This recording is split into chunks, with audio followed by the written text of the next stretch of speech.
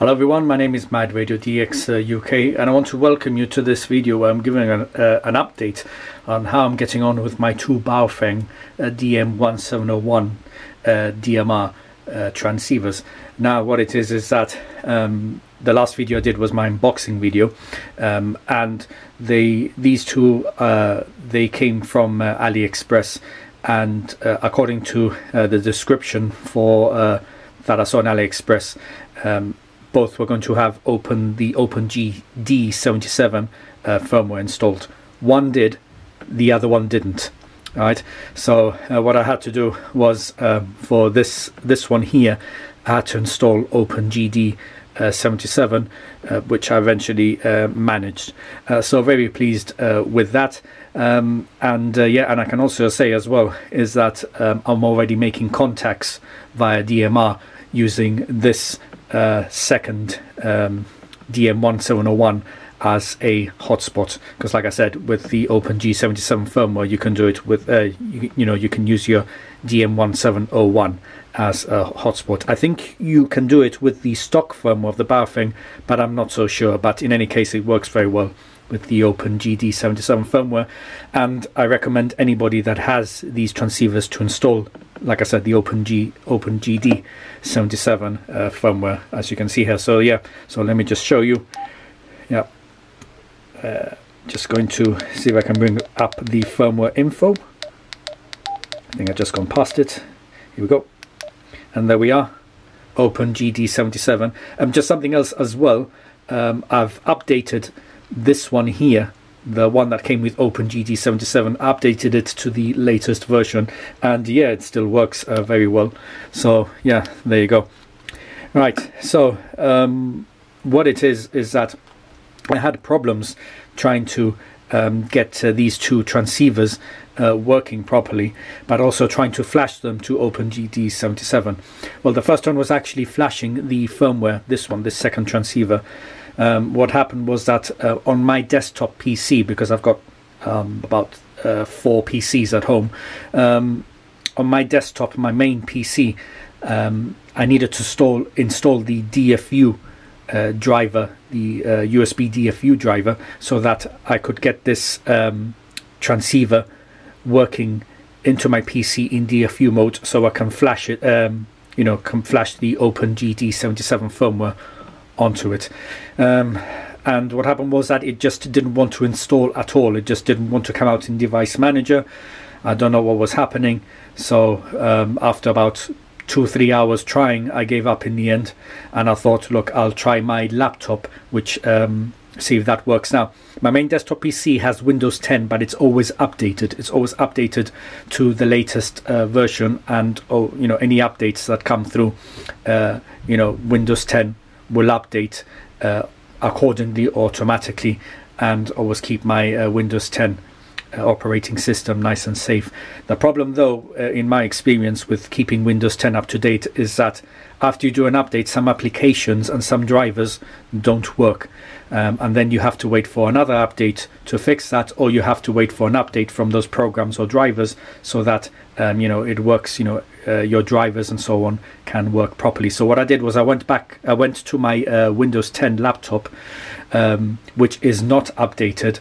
I think I haven't updated it for 3 or 4 years. I know I shouldn't do that because it's a security concern, but I'm always very wary, of what happens on my operating system on my laptop anyway. So what I did was I tried installing the DFU driver on that, and it worked. Right. So my guess is that the Windows 10 updates,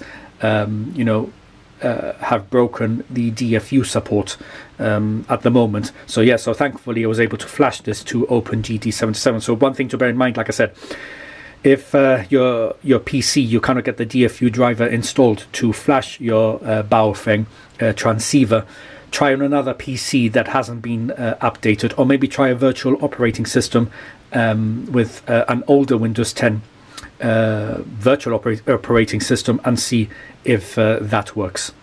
Okay, the second problem I had was that every time when I was testing my Baofeng when I was transmitting on my first one here, what happened was that I was using the DMR parrot group. Now the DMR parrot group, what you do is that you talk into it and it talks back to you with the audio recording of your transmission, right? So if I was to say, hello, can you hear me? Then that group, that talk group, would answer me back with my, that transmission, and it's to test to see, how my audio quality is, when I'm transmitting. And what happened was that every time I talked to it, the result I got back was that my audio was very garbled, something that's very typical with digital radio when you don't have it set up properly or when your signal is low. So what I did was I went into the OpenGT-77 software, as you can see here, that you can change configurations in your Baofeng transceiver with OpenGT-77. And what I did was, if I can show it here, right, there we go. So I had it set up to 1 watt of power, and what I did was I upped it up to 5 watts of power, and then I started transmitting on the on talk group 91, which is an open talk group worldwide for DMR. And as soon as I was calling out CQ, giving my call sign, I had somebody calling me back, and I asked them my audio report, and they said I sounded great. And then a few other people were calling me.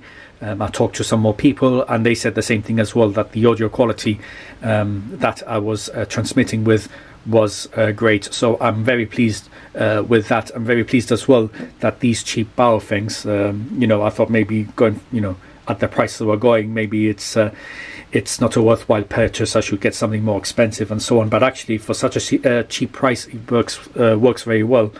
And the total price of these two transceivers was 88 British pounds. Convert that to your local currency with everything included, tax and postage. And yeah, for that cheap price to have these two DMR transceivers, I'm very, very pleased about that. So I can fully recommend these Baofeng DM-1701s for DMR, for hotspotting. And yeah, it's a great choice if, for example, you don't want to spend a lot of money on a DMR because you're not sure if it's for you or not. So yeah, so those were the two problems the main problems that I had.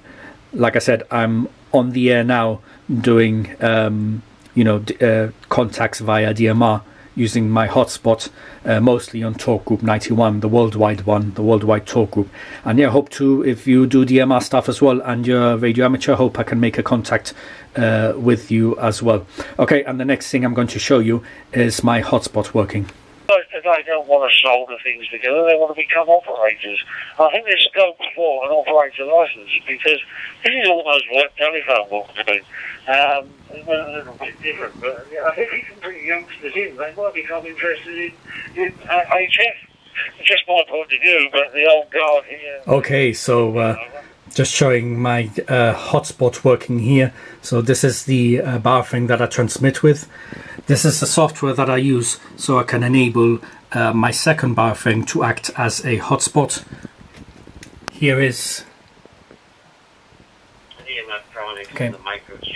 So that's my hotspot transceiver over there. There's no audio on that one. I'm using the audio from my Baofeng that I transmit on. So there you are. Okay. Don't know if you can see. There you go. Sorry about that. Yep. So that's my second Baofeng acting as a hotspot, and it's connected to my laptop using the programming cable that you use to flash your Baofengs. Okay, so yeah. I don't know if you're aware that they do have a STEM net. It's on. There's a STEM talk group. I can't think off the top of my head. And there you are. That's my hotspot, and that's my whole setup working now. I'm going to see if I can do a few contacts this evening on the talk group 91.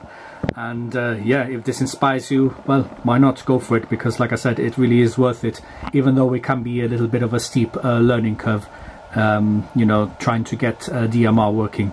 So thank you very much for watching 73s. I'll see you in another video.